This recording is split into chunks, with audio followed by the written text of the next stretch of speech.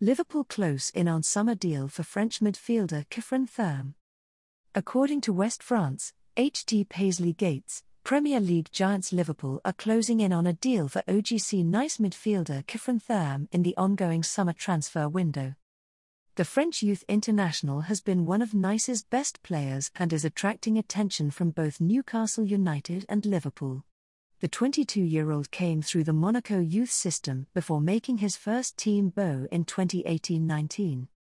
He moved to Nice in 2019 and has since made 138 appearances for Les Aiglons across all competitions, scoring 8 goals and assisting 11 more. A central midfielder, Thuram can also do a job in the defensive midfielder's role and is a force to be reckoned with in the middle of the park. A solid dribbler with the athleticism to match, Thuram is a dominant presence in the middle of the park and will only get better. His physical stature and ability could make him a difficult player to mark in the coming years. He would add some much-needed muscle in the middle of the park at Anfield. Having already landed Alexis Mac Allister and Dominic Szoboszlai, the Reds have landed themselves 2 technically proficient midfielders this summer.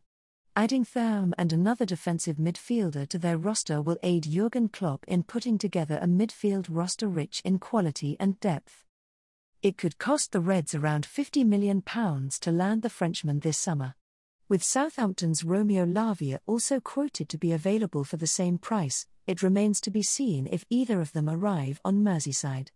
Liverpool were also linked with Thuram's close friend and fellow French youth international Manu K1. However, links have gone cold of late after the youngster suffered an injury while on international duty.